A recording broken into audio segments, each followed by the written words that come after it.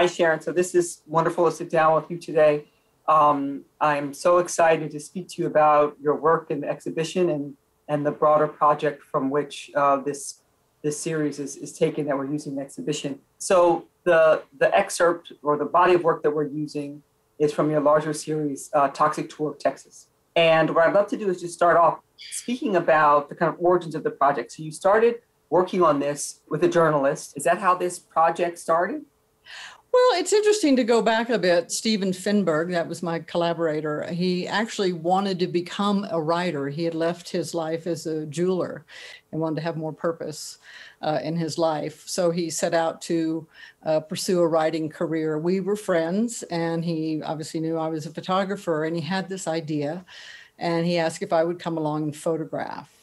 So as we go through this today, I think we'll understand how this project evolved. And it was a very interesting journey for me to figure out how to make these photographs of service, of use, of witness, if you will. Wow. What had you been doing prior to this project? I mean, have you been working on a similar topic or? No, I hadn't. And that's what's interesting about how this truly it opened me up creatively and in an activist way. I would say I was pursuing photography as self-examination, if you will. So there was looking at the landscape that I grew up in. I've always been very interested in landscape, looking at issues, interestingly, of light, looking at issues of sexuality. So beauty was always a big piece of that, but there never really was a greater purpose, if I could say. I think it was part of my journey to have these inquiries into self and use my camera as the companion to that inquiry. So you heard that Steven was doing this project and you thought, yeah, I'm interested in that topic, or?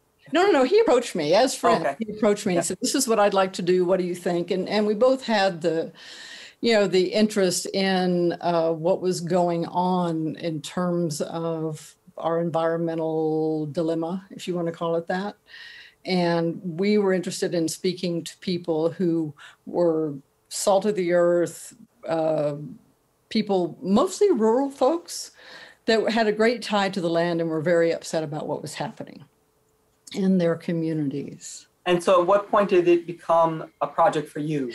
Well, if I could back up a bit, Steven and I actually attended a legislative strategy meeting of these grassroots environmental organizations. And it had the acronym People Organized to Win Environmental Rights. And basically they wanted to go to the Texas legislature and say, we need better regulation of these industries that are producing, be it radioactive waste or hazardous waste from, the oil and gas industry. So we approached them, told them our idea, and we said, if you're interested in telling your story, we'd like to come interview you and photograph your community and what you're facing. And some folks went ahead and said, yes, we'd like to do that. So we set across together across the state and actually ended up interviewing and photographing in 6 different communities. So again, as I talk about this, it lays itself out in, the old word is organic fashion, but that really is true to this. Wow. So Steven ultimately wanted to write an op-ed for one of the dailies in Houston, which is where we lived. And he did that for Earth Day, and the Houston Post, now defunct, carried his op-ed. And I said to him, to answer your question, Steven, I think I can go farther with this. He felt complete. So I asked him if that would be okay. And he agreed. He thought it was a really good project to continue pursuing photographically. So how did you conceptualize the project and kind of organize it when you set out to do that? Did you have a sense from the beginning, I want to go to these particular areas and this is how I want it to function? Because it's really interesting how you integrate interviews and these kind of oral histories, and all the people that you're working with, your guides. So you had a real sense of how this project was formed. Or in the end, it seems like the project had this kind of overarching idea, but maybe that's organic too. It definitely was organic, because what I realized, Steven and I would go into these communities and we would sit down with the people And as I call them, the guides, because tours have guides. So that's where that term is derived. And I wouldn't take my cameras out. We would just sit there and listen to their stories. As they were telling us what was going on in the community, I would, take note in my head and say later after we were finished, can you take me to this site? Can you show me, what the ill effects are that you've experienced here in the community because of the presence of industry? But it was also important, and Stephen and I did this, to interview the industrial representatives, because we wanted to have a balanced story. I think it's clear of what my perspective is on this issue.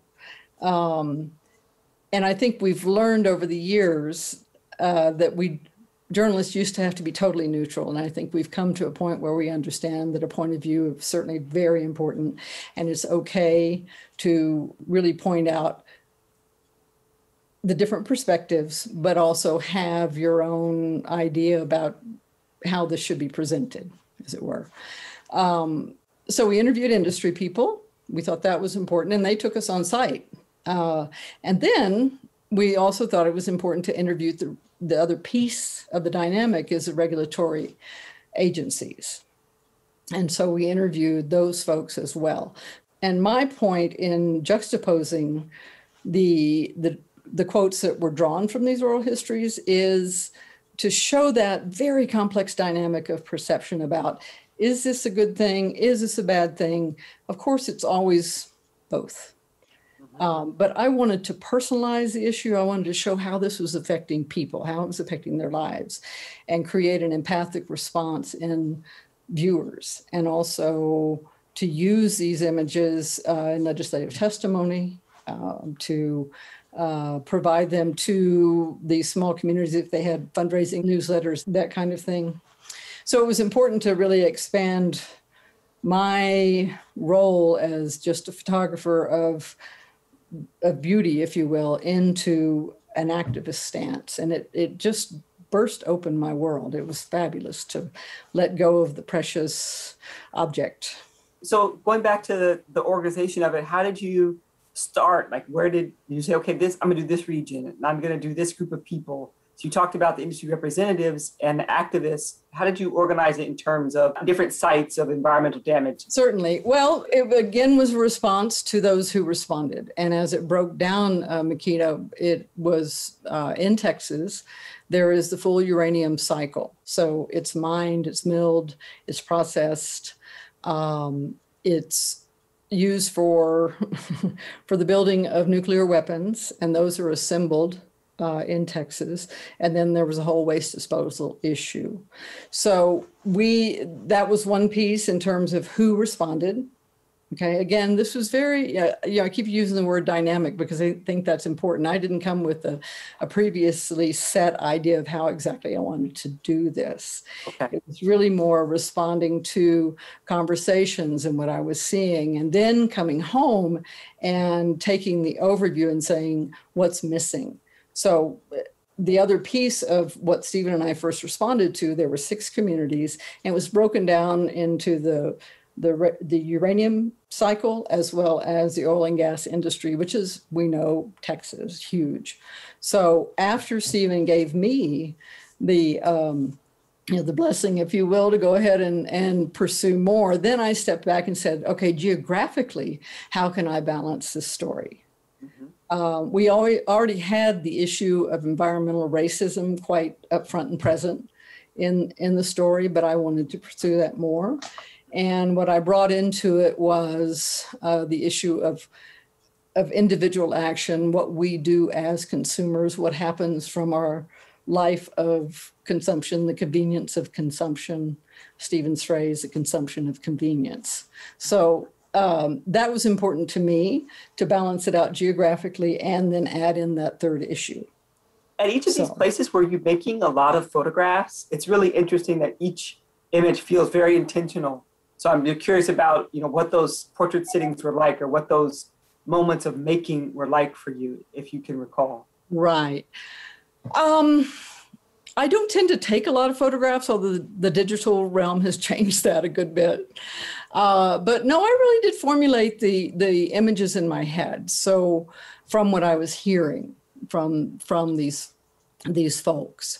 So again, in terms of my creative process, I think it's very important to be curious, to be open to, the phrase is to not know, and really to be brought into the situation by the interaction with others and what their lives are, not what I want to overlay on their lives, but what they're willing to reveal to me. So that on those many levels, the industry folks did that for me, not so much the regulatory people, but certainly the activists, and just seeing them in their communities, in their everyday, because I wanted to bring the personal into this, Makeda, and because we have statistics, we have reports, we've become a bit inured to, the catastrophic beauty sometimes of what's going on. So I really wanted to make it very concise and keep that, again, by using the words of the people and showing that dynamic and keeping it very minimal, because I watched people look at the exhibition and they were actually reading the text, and that was good. I didn't want to overwhelm them, but I did want to really come in and bring that experiential aspect to the issue. Can you tell us about some of these installations that you did of the work? Yeah. Well, that was the other thing that was quite freeing and sort of burst open for me was the Texas Humanities Resource Center, and which is a state agency, and then the Texas Photographic Society co-sponsored a 9-year exhibition tour of the tour. And so it was, in that way, it was really reaching, I think, down a number of levels. It was in community centers, it was in public libraries, it was in some small college galleries and some small regional museums. So there was that aspect of it. I also did a storyboard presentation of this, and that's when it was shown at the state capitol in the big rotunda on Earth Day twice. So that was one aspect. I also used that when it was shown at the Oil and Chemical Atomic Workers Union meeting, at a meeting of Physicians for Social Responsibility, the meeting of Dominican Sisters. I mean, there were all these, these different ways for the piece to be experienced. And then I was asked to present it at the Society for Photographic Education. It was in the Museum of Fine Arts in Houston. It was in the New Orleans Museum of Art. It's now going to be in your museum. And so it's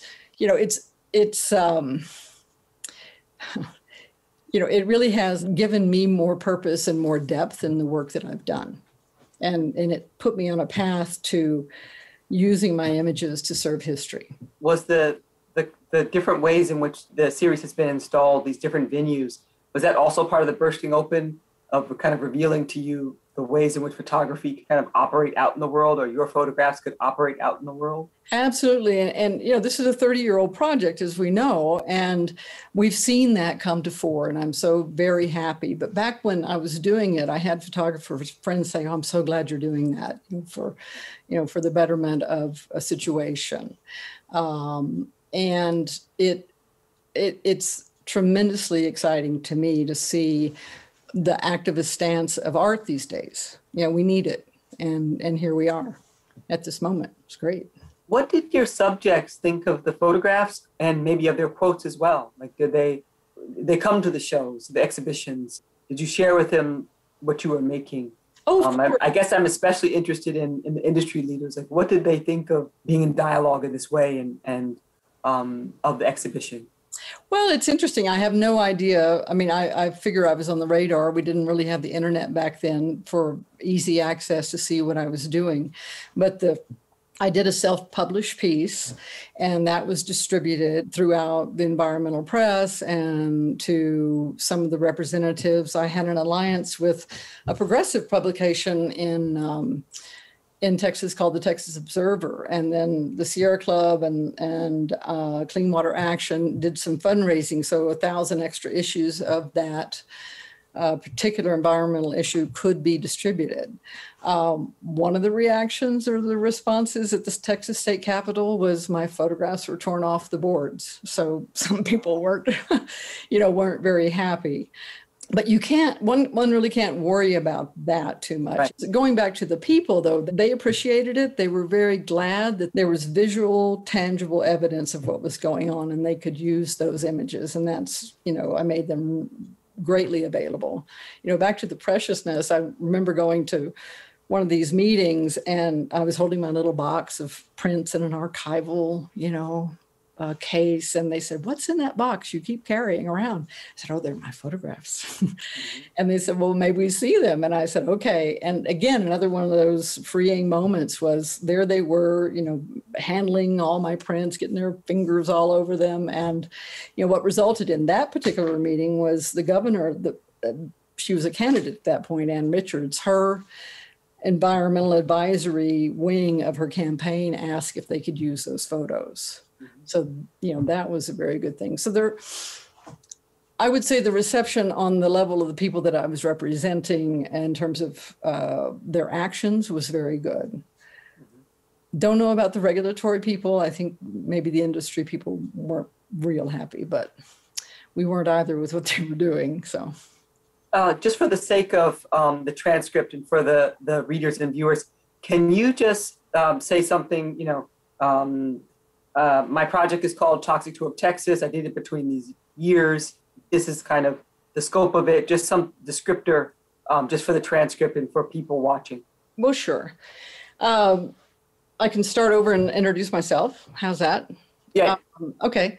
I'm Sharon Stewart, and I produced a project entitled The Toxic Tour of Texas between the years of 1988 and 1992. I worked with writer Steven Finberg initially and continued the project after he completed his portion of it, which was to write an op-ed for an Earth Day piece in the Houston Chronicle. And Steven and I toured the state after talking to a group of environmental activists called People United to Win Environmental Rights. We interviewed activists, actually just grassroots salt of the earth people who were addressing issues of toxic waste disposal and creation and disposal in the state. We went throughout Texas on several trips. Texas is a large state, so sometimes we went as far as 700 miles. We talked to people in the communities who were affected by these policies and actions of corporations. We also talked to industry representatives, and we talked to the regulatory folks with the state. The work was used in many, many different forms. It was used in legislative hearings. It was used in small newsletters of these activist organizations. It was used in exhibitions in the state capitol or in public libraries or even a shopping center, which I thought was great because I think it had the most eyes that came across to see it. The idea of the project was to bring this issue to fore in a very personal manner by the people who were being affected. And I thought it best that the photographs that were made could give this tangible evidence to what was going on, and combining that with the words of the people who were affected, I think brought much more power to the issue. I want to go back to, you keep using the word, talking about freeing. And so how did this project, how did it relate to work that you had been doing? Like, were you doing more traditional work, and did you have more of a sense of the photograph as the fine print in the gallery space, and that's how it functioned? What exactly, what was the freeing? What was something that about this project that made you, change how you thought about yourself as a photographer, or what a photograph was supposed to do, or how it's supposed to operate or look, its aesthetics? I'm just curious about this idea that this project freed you. Well, up to the point of making the images for the Toxic Tour of Texas, I had definitely been involved in landscape work, and I had been involved in, as I was saying, personal exploration, and used the camera as my companion to those inquiries. And yes, I exhibited in more in small spaces, the Houston Center for Photography.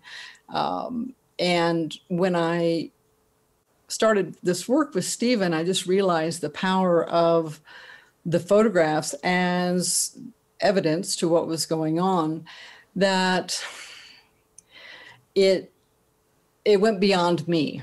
And I suppose that was the biggest breakthrough, that I could use my talents and my gifts to help others and to be of service to others. And that's something of my family line, that being of help to others. So I found my way to do that. And it was, yes, very, what's the word I'm looking for? Edifying to see that I could be received in a different manner and my, my need to put myself first shifted. And it just became much more important to be of a greater commitment to our life here on Earth. To think about particular images, so there was this moment of you understanding photography, you knew it yourself as a photographer. What was it like to make some of these images? What were kind of the challenges? I mean, I love this portrait of Leela. Her name is Layli Sapanik, and she's Layli Sapanik. Yeah, I love that image because it is, it's a portrait, but then you have so much space around her that there's this interesting way in which the background really becomes part of the story. Mm-hmm. And then the way in which the child is reaching for that bottle, and then her quote and her gaze. Can you just talk about your approach to making these portraits that these people are not to be pitied? They're not victims. They're not martyrs, but you kind of humanize them. And I'm just interested in your process of approaching it. You said that you would go visit them first and then come back. But the actual kind of framing and thinking about the construction of the image, can you offer any thoughts on that? Well, again, it goes back to just being with them and not setting anything up. And we were sitting on her screened-in porch on her 5th generation family's land. And she had, I think, 8 kids. So there was a baby that needed tending. And she talked about the contamination of their well water. And I thought, perfect. The setup was, let's get a glass of water, but just show her in her home, in her everyday. I mean, that's why I wanted to, bring it down to that very, very personal level, so people could relate to what it's like to have this happening if this was happening to me. This is very similar to a situation that I live in, or that my aunts or my grandparents live in.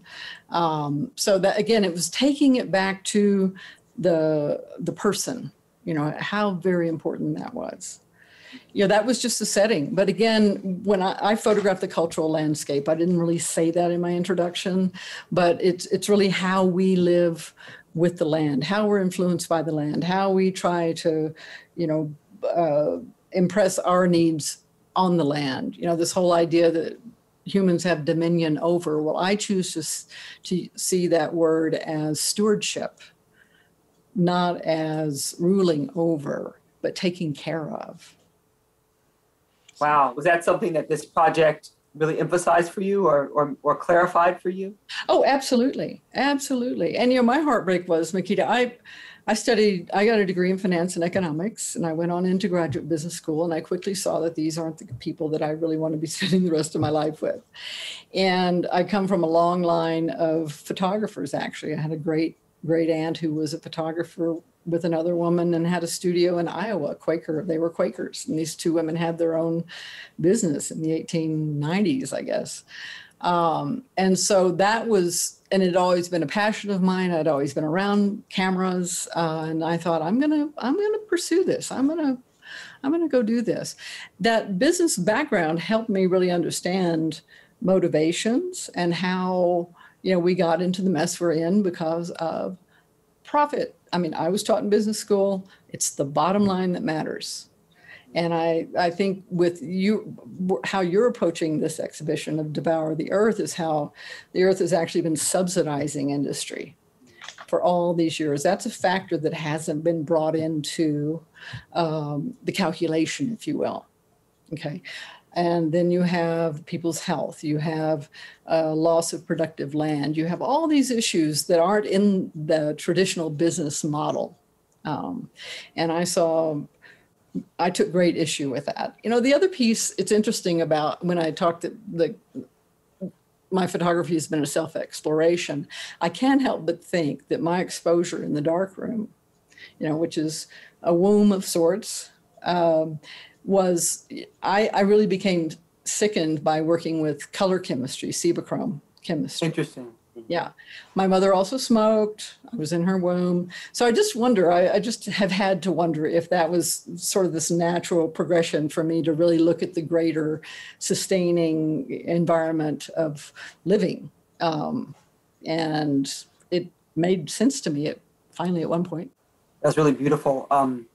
But also I've heard this before, that photographers, I mean, you're working in a moment in the 1980s where color is, you know, coming into more use, but then there's also this growing awareness around the chemicals of photography. I think there was a book published about this around this time, a photographer's account of you know, the dangers of chemistry, and sebachrome is a horribly dangerous process to be using. Mm-hmm. And I was just inhaling it. I ended up from this teaching courses on how to protect yourself in the darkroom. You know, when I was talking to future teachers, I said, you're liable for your students' health. You know, the rules and regs have come down, and that's part of what has resulted from the activism of these folks that I covered. It's like, we need more regulation. We don't need less regulation. But unfortunately, we get to a point where, oh, this is really bad. Here we are with global warming. When this project started, James Hansen had talked to Congress and said, you know, there is a human effect on what's going on with our climate. And here we are, how many years later, and finally we have an administration that's addressing it because people are feeling it directly. So to take the long view, which businesses don't do, they think about short-term profits, right? So I was trying to impress upon my colleagues that we really have to see that maybe this is okay now, but there are long-term consequences. I'm so intrigued by what you're saying, that I'm like, you're really articulating just a lot of new ideas. You know, the connection between, you know, the photographer's chemical exposure. I mean, photography is a chemical medium, and then photography has contributed to the production of these chemicals, these mass chemicals, right? And so these connections of photography are really profound. Well, when I had my light work residency, and that Jeff Hoon called me up and said, you know, we have these, you know, residencies. I said, well, what's that? And he said, well, we want to support your work. And I said, well, how? And then he told me. And so I went up to Syracuse, and they actually helped me make the template for the text and image that ultimately was used for the exhibition prints. And I probably couldn't have done that on my own. And so that was a great development. But I went over to Kodak, you know, and I wanted to, you know, I was talking to a lot of public information officers. I mean, that's their job, is to present the face to, quote unquote, the press.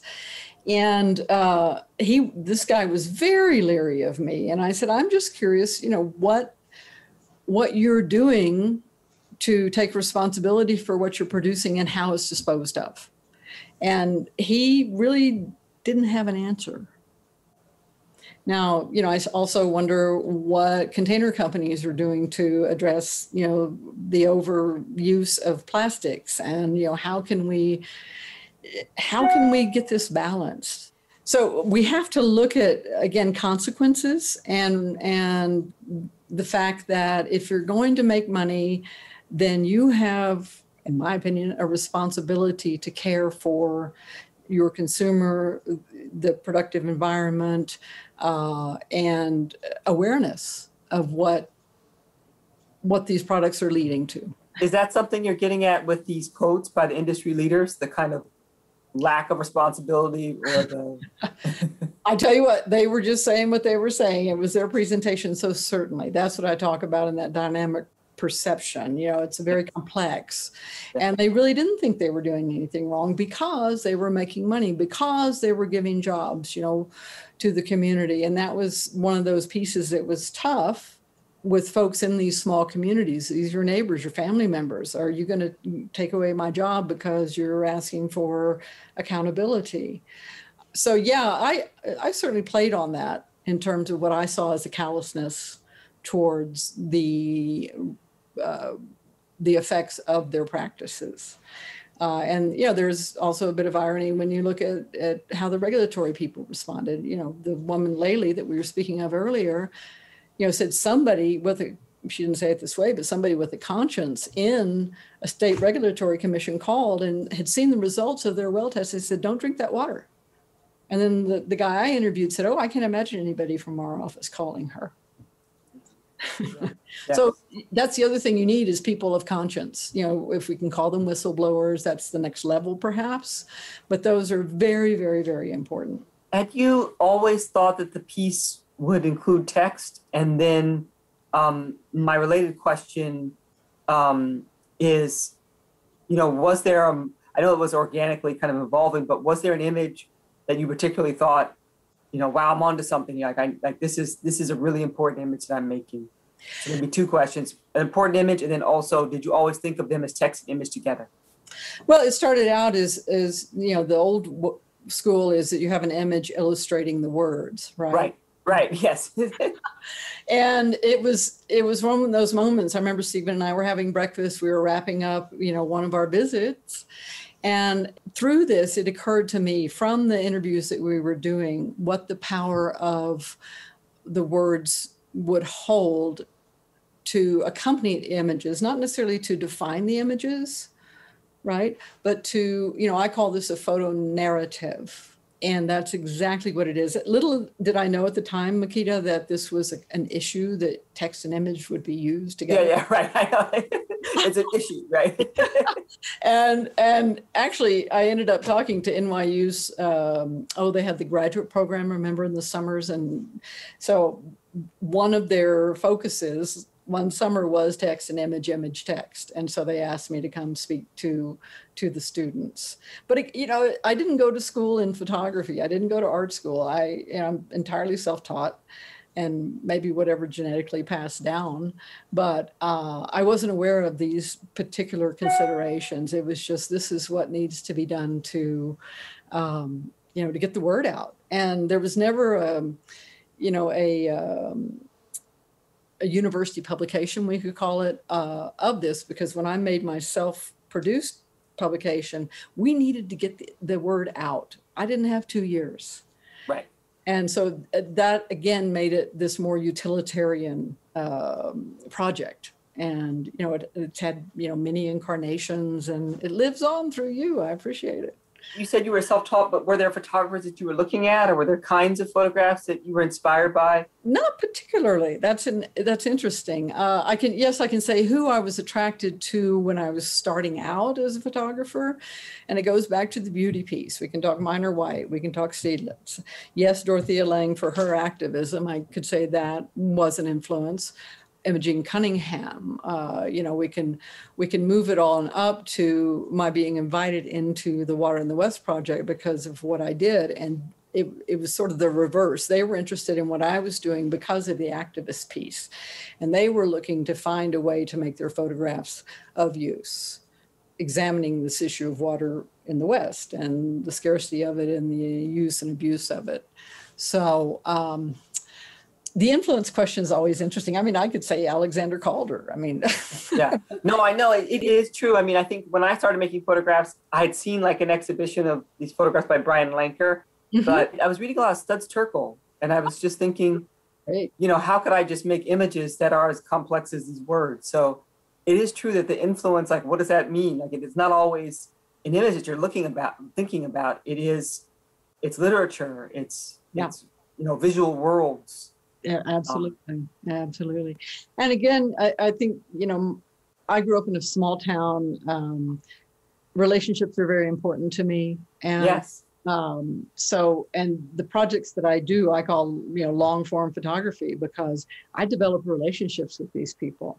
Right. And the project that I've done in New Mexico, well, there are two, but one was about this very ancient water delivery system called acequias. And it's a huge, deep part of the culture here. Can you just spell that so we can look up later? Sure. Acequia, acequia. And it goes all the way back to the Indus Valley. Okay, so 5,000 to 10,000 years. So it comes from arid farming necessity. We need water, we need to deliver it, not necessarily to cache it, although over in Northern Africa, they do have these big underground urns that hold water, but it's all without mechanization. It's all depends on gravity flow and human ingenuity to move that water across the landscape. And I turned to that because I really wanted to focus on something more positive, perhaps, of people working together. The acequia system is about cooperation, it's communal, and it's not about money. It's about, people view water as a resource, not as a commodity. Mm-hmm. And it's, as I said, it's communal, and there's something that was very uplifting about that. And it helped me because doing this project was tough, the Toxic Tour, on me. And I left the city, I left the state. I came out to New Mexico to live in the face of nature. Was it difficult for you just to realize the scale of the problem and what was not happening? Or what? So many things. What we do to one another in the name of profit was the big one. Our inability to see the long-term type of blindness, to really seeing consequences, the inability to take personal responsibility. We are all complicit in this issue. Our population from the time I started this was about 5.2 billion, and we're now at 7.9 billion. And yes, we're better about kind of handling our resources. Water usage in, say, Albuquerque, a huge city in New Mexico, huge for New Mexico, per capita water use has gone down, but there are just so many more people. And so we really do have to look at that. And I don't know what it is about human beings that we can't see. Many of us can't see the long view, and we need to. Or as you're pointing out, other models, right? That there's another model for it too. Yeah, sure. And those solutions are coming forth, and thank goodness for the people who are just staying, strong with it. And I don't know if you had an opportunity to read the back piece of the Toxic Tour, which is about motivations and strategies. And, that was really made as a primer for other people who are facing these issues. How do I go about, going to a legislative hearing? How do I talk to my representative? How do I hold people accountable? And that was the final piece of the Toxic Tour when we talk about its organic, life, is that, yes, it was important to have the images and to have the voices, but then what? Can we make this, of more use so people can refer to this and say, okay, now I have a little bit of a guide book on how to move forward, and people they could contact, Which brings me to the project's current kind of living space today, which is at which university again? The Southwest Collection, which is, I find that my work really has fallen more into the humanities realm. And I'm great with that because it is about humans. And that's what I mean by it sort of blowing it open, expanding. So yes, in the artistic realm, but also in the humanities realm. So the Center for, the Southwest Collection is at Texas Tech University. And so they approached me and said, we'd like to have your archive. It took some negotiation. They have some of Barry Lopez's archives there. They have other regional writers, everything from Max Evans to, music from Lubbock, Texas is where this is based. And there's, we've heard of many, many musicians that have come out of Lubbock. So they're focused on that. I think it's a good repository for those archives because I wanted it to be in Texas, that being the subject. But as we know, this is a universal issue, so I'm happy that it's more broadly in the world as well. Yeah, no, it's great that it lives on as a model in of itself now. There is this. that there's a space to look at it.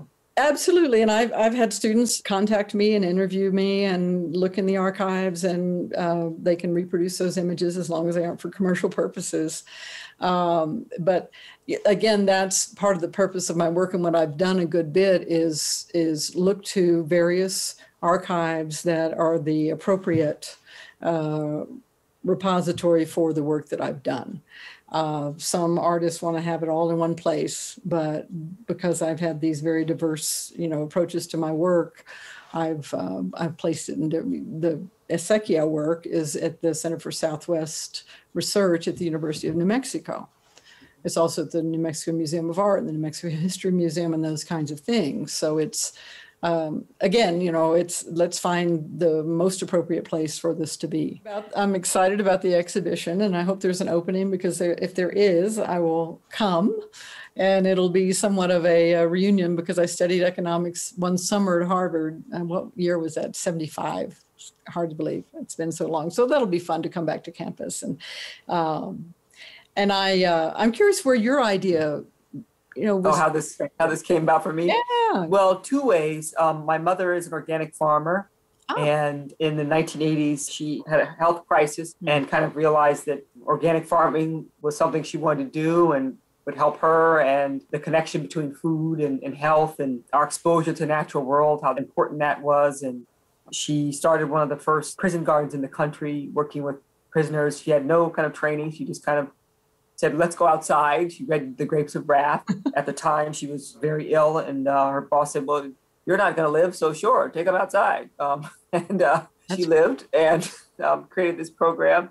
But so I've kind of grown up, with a lot of this environmental awareness of the connection between people and land and health and well-being, and the ecological need, why traditional farming impact the earth, why is organic, why are those methodologies better for the earth? What fascinates me about organic gardening is, the ways in which you think about how to work in cooperation with the earth. My mother is interested in biodynamic farming, so it's thinking about what is this beetle going to do to help it's just very interesting.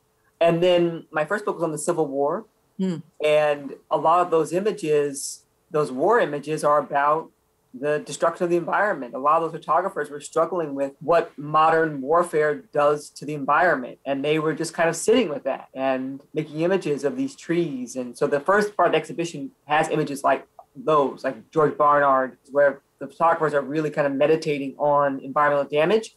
It's an important one because that's where it gets codified. That's where the military says, use the environment as a tool for war. Devour the land, that is Sherman's phrase. Like he says, after the March to the Sea, he says, we've devoured the land. That's how we destroyed the South. We destroyed the land. So that's where the title comes from. And then the exhibition skips the 1970s as the environmental decade, as also this moment where people are rethinking landscape. And it's not just like new topographics, but it's also feminist artists, it's artists coming out of the civil rights movement, it's all kinds of artists are thinking differently about the land. And they are recognizing militarism, and they're recognizing oppression. And so it starts at that moment and moves on. And so there are 7 sections. The first one is called Devour the Land. The second one is called Silent Spring, which is this like 1970s moment, Rachel Carson, all that. And then Arming America is the biggest section where your work is, and that's about this kind of proliferation, the imprint. And it's 2 massive galleries where it's just kind of looking at where across the country is this imprint. And then the next section is called Slow Violence, and it looks at the particular kind of impact on communities of color.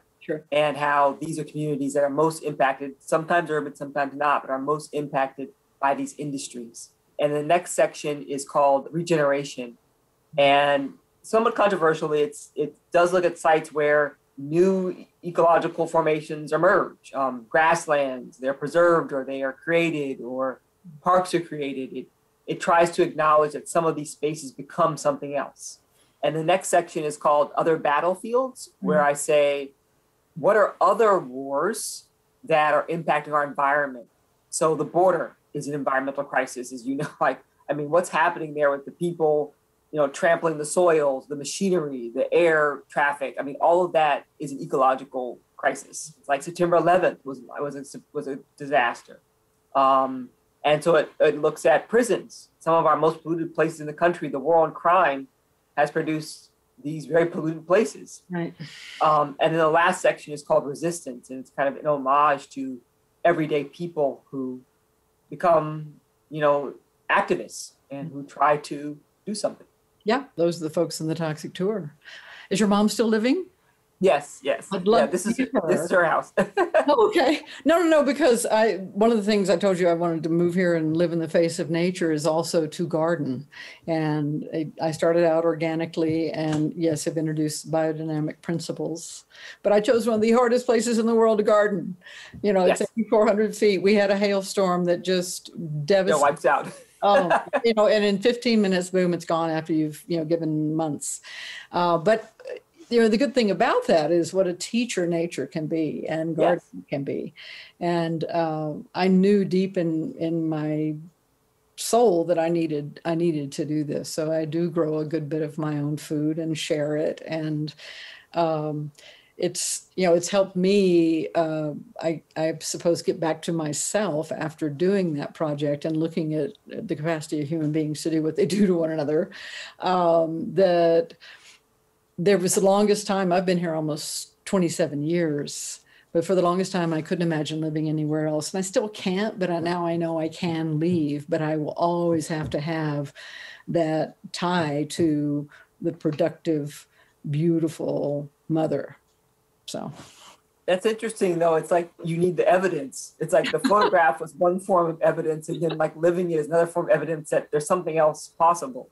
True, absolutely true. And that disconnect, and I'm sure you've explored this, is, we can look at what we might call a great misogyny towards Mother Earth, and just this attitude that we can take, we can use, we can abuse, and it's all okay because I can do it, and not really, weaving into understanding that we truly are all in this together, and it is a limited resource, and going back to that stewardship that we can ensure that this earth continues to live. Elon Musk is devastating some of my home world right now. He has his space spot down there right at Boca Chica, where the Rio Grande meets the Gulf of Mexico. This is exactly it, that in the exhibition, a lot of women photographers, they were aware of this very early on, like before there was environmental, photography in the 70s, and their work was marginalized because they weren't making the big vistas. They weren't making,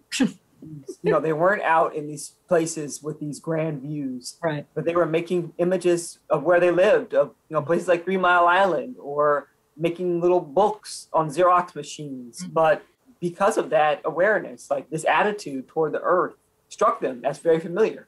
Oh, yeah, very much so. And, a little bit of what you were touching on is, these alliances that are formed. We've come out of the women's movement, the civil rights movement, that folded into the environmental movement. Lois Gibbs from Love Canal came down to Carver Terrace in Texarkana and helped them organize to have their neighborhood bought out because it was built on top of a creosote treatment site. Again, people of low economic means and power, political power. Oh, well, we'll build a subdivision over there. They won't mind. They'll just be happy to have a place to live. And that attitude is, the accountability thing. I mean, I'm hopeful where we stand now with the new administration, that action is being taken, remediating a lot of these decisions, the Arctic wildlife decision just the other day. I do worry about this country ping-ponging the polarities. We go from Obama to Trump to waste time. Another piece of that, Makeda, I think, is some folks are just so trying to survive, just trying to get by. And right. I'd say the majority of the people that were involved in the Toxic Tour were probably middle class to lower middle class, but it's their tie to the land. It's not only that they may be making their living from it, it's just that they have grown of it and from it. And that's what they have. That's what they have. And there's this, why don't people leave? Why don't they just move? Well, and the whole buyout thing, I mean, you can go farther into looking at liability and how corporations and their lawyers have figured out, okay, we don't want to be sued. We're just going to, buy out all the homes that are next to our refining factory, facility down there in Texas City, for instance. But then there are also bribing communities, I call it that. Elon Musk, after 2 of his rockets exploded, he, I think, gave $300,000 to the school districts in Cameron County, very poor, Hispanic, actually Mexican, they're Hispanic, Mexican American. And that was a strategy that has been used throughout time. We'll give money to the Little League, or we'll build a tennis court, whatever. But they do know that creates quote unquote goodwill. Then maybe there'll be oversight of what they're doing that is very, very detrimental to not only the health of the land but the health of the community. Exactly. Yeah. Exactly. Yeah. Thank you so much. I do hope that we meet in person